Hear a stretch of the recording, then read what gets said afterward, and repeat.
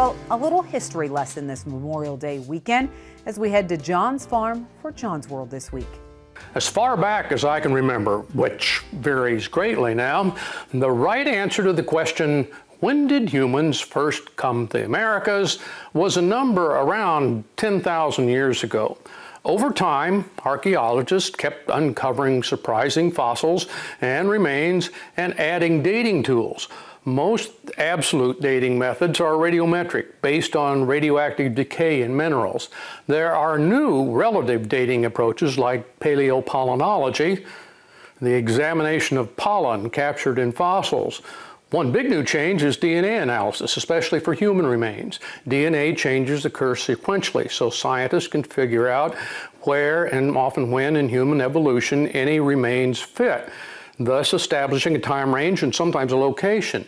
At any rate, as geologists refine major events like glaciation periods, paleontologists have better benchmarks to approximate human expansion from our origins in Africa. For the Americas, there is a rough consensus that the occupation of the Americas occurred during the last glacial maxima, LGM, about 40,000 years ago.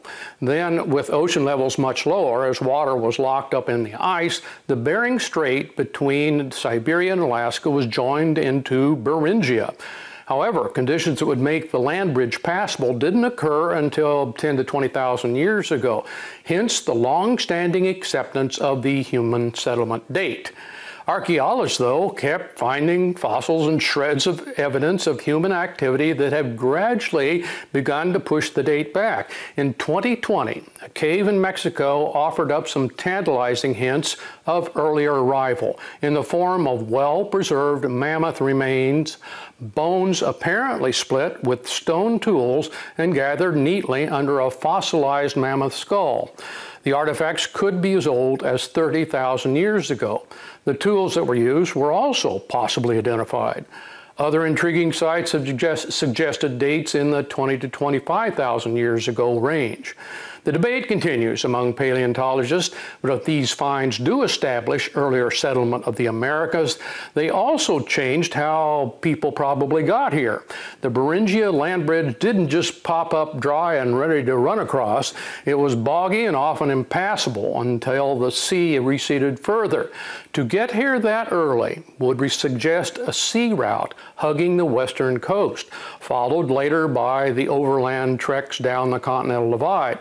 This nautical theory would in turn revise thinking about early seafaring skills and population dispersion patterns. As fascinating as I found this discussion, it revealed to me we not only have trouble predicting the future, we can barely predict our past. Well, it's a fan favorite this weekend for Tractor Tales, the story behind a John Deere 4020 in Illinois, and one he bought brand new. Machinery Pete takes us to Mineral, Illinois next. Closed captioning on U.S. Farm Report is brought to you by BASF. BASF, helping you to do the biggest job on Earth.